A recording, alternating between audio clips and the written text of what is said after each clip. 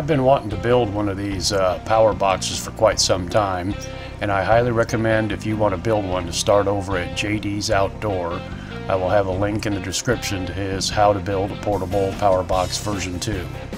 He does a great job and walks you through the whole process step by step. This video is not a tutorial. I just used JD's video as inspiration and created my own design.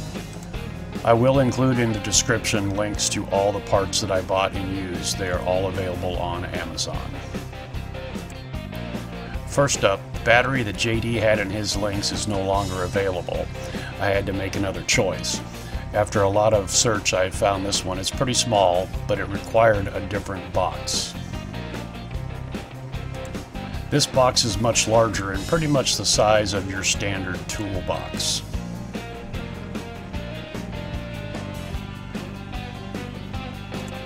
I went with a pre-wired marine style switch panel, USB, voltage meter, and power port. I had some issues cutting the hole for this panel. The tolerances are pretty small from where the screws go to make it fit through the hole, all the switches and the power ports and such. Next time I'll go like JD and do all single units.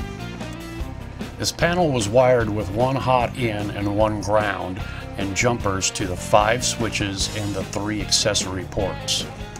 I wanted the furthest left switch to be a main power switch, and that was a pretty simple thing to do. All I had to do was flip the jumpers around. The problem was the main power lead and the main ground were on the right furthest switch. So I ended up taking the whole thing apart and wiring it to my personal configuration. The panel does look kind of cool, but like I said, next time I'll go all individual components. The switch panel kit does come with a bunch of stickers. I'll have to look through them and see if I can some that'll be an accurate description of my switch's functions. There are 5 switches. The farthest left one, as I indicated, will be my main power switch. Switch number 2 lights up the panel.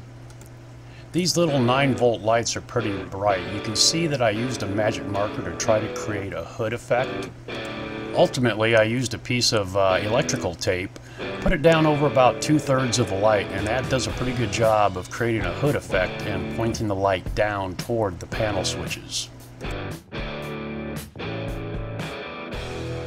Switches 3 and 4 activate 2 of the 9-volt lights that I have mounted in the lid of the box.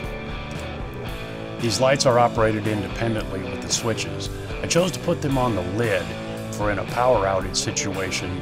They do a good job of broadcasting light up to the ceiling and out. And the last switch, number 5, is for a surprise. The Sasquatch light. As you carry the box around, this is your forward-facing flashlight. Does one heck of a good job lighting things up. It's a cheap set of fog lights I got on Amazon for about $15, so it was $7 for this build. I somehow managed to get everything wired correctly the first time. We've got power. I'm using a 150-watt inverter that you plug into the cigarette power port to power either a small TV or a laptop during power outage situations. Let's look at the lighting. This is before I created the hood effect with the electrical tape. Here are what I'm going to call the room lights, the ones on top of the lid.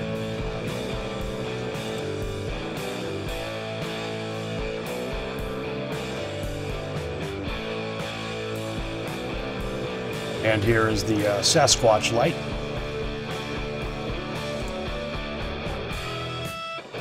Let's take a look inside. I used some Velcro circles to kind of affix the battery to the bottom of the case just so it wouldn't move around.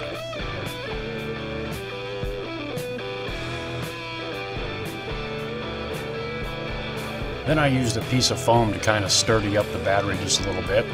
I've got the power port inverter extension cord and a battery charger that I will permanently affix to the posts on the battery. Ultimately, I'm going to wire in pigtails with eyelets to the battery positive and negative for all of the hot wires, the grounds, and the battery charger. This trickle charger from Genius I've got one in my motorhome, a little bit bigger one. I really like them. You can leave them connected up all the time and they will maintain your battery at a full charge. All automatic, no backfeed, no reverse connections. Look into them. I'll have a link in the description with those. I built this power box to be used as a temporary power source for either a laptop or a small TV during a power outage situation.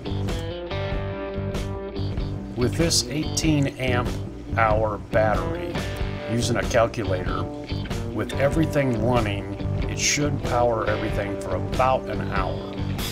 A laptop or a small TV pulls about 15 watts. Considering that you're not going to be using the high wattage draw of the Sasquatch fog light all the time, I expect to get at least 2 hours out of this. This being my first attempt at this power box, it was actually a lot of fun. It took me about 3 hours altogether. This first version here that I built this as a standalone carryable unit for a lady friend of mine. Again, in the description I'll have links to all the parts that I used in this build. Here's a quick rundown on the prices. The battery was $40, the panel was $40, charger $30, the inverter and the extension cord was $20 and $9. The box was $14, a 12-pack of the 9-volt LED lights was $17, the fog light was $15 a pair, so $7 for the build. My next build for my own use, like I said, I will not use the marine style switch panel. I will use individual components just as JD did, and that'll drop the price dramatically. One last note, the battery clocks in at about 11 pounds in weight. This total build is probably around 13 pounds.